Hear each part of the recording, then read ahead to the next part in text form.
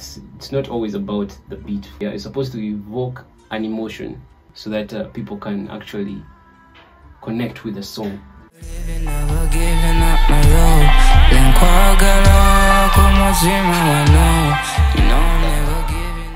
I don't know how many layers of background vocals that are going on inside there, but all that is coming from the background vocals.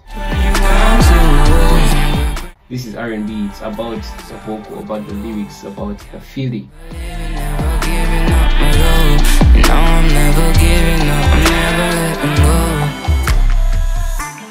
Okay, so let us break down Love Letter by me, Lily Hawe, and Unity Original.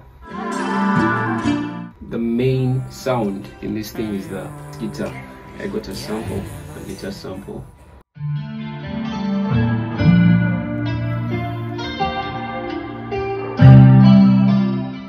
I was looking for something that can invoke a certain feeling.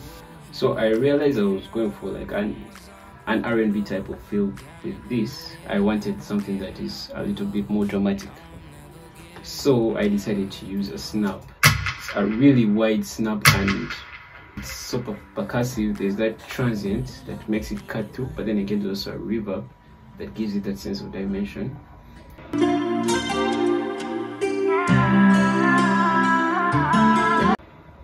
This snare now comes in the hook to give it a little bit more energy because the song is so mellow. So for dynamic purposes, I decided to put in this snare, and this was actually added during post-production. Let me play all the percussions for you.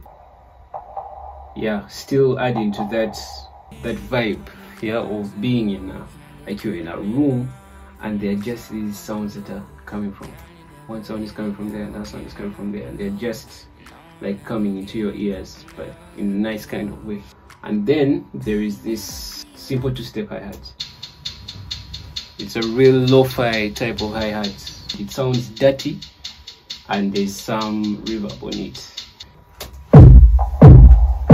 This is the kick. Now this kick actually, it's just following the bass line. So it's an 808 that I usually use. It just takes the sub just for that heaviness in the beat. I use this type of 808 because I didn't want the 808 to overshadow everything else. So this is just to give the bass a little bit more high end so that it can cut through like phone speakers. So I just wanted this 808 to be at the bottom to carry the song. But still with the 808, I layered this bass. This is called Bite Me from Flex for those producers that are watching. This is a stock plugin in FLX. So this is what the bass sounds like. You realize it's just that initial transient that is hard. And then after that, there is this there's a lead. Now this lead is for the high end because most of the body of this song is in the mids, then to the low end. The high end is missing something, so I just added one sound to the high end. That sits up there with the vocals on the high end. Yeah.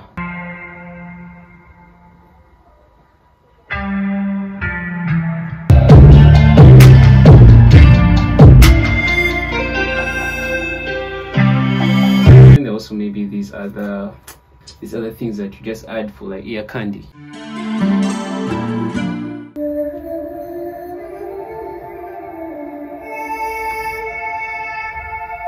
A guitar, but as a complement to the main guitar. Then my boy Unity actually added some of his vocals to this beat. He just recorded something, put a format shift on it, and pitched it. And we took the format up and we added delay and reverb to it to just add to that sense of space.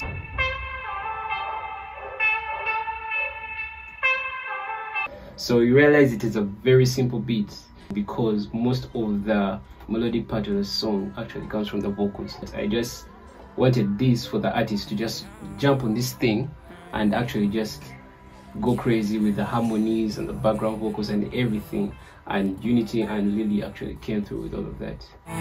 You know I'm never giving up. It sounded like something that you would sing to a loved one. Even even the way I mixed the song, I don't know if you're critical, you'd hear Unity, like his backups in one ear, yes, then you're also in the other ear. Kind of yeah, it's like, yeah, you get it. It's like to and fro. Yeah.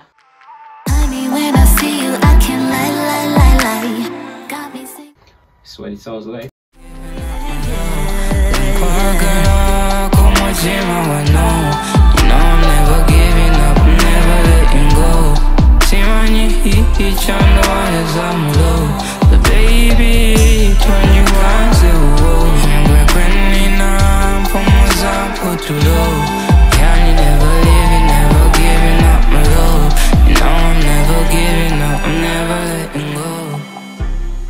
It's a very beautiful song, and trust me, you'll love it.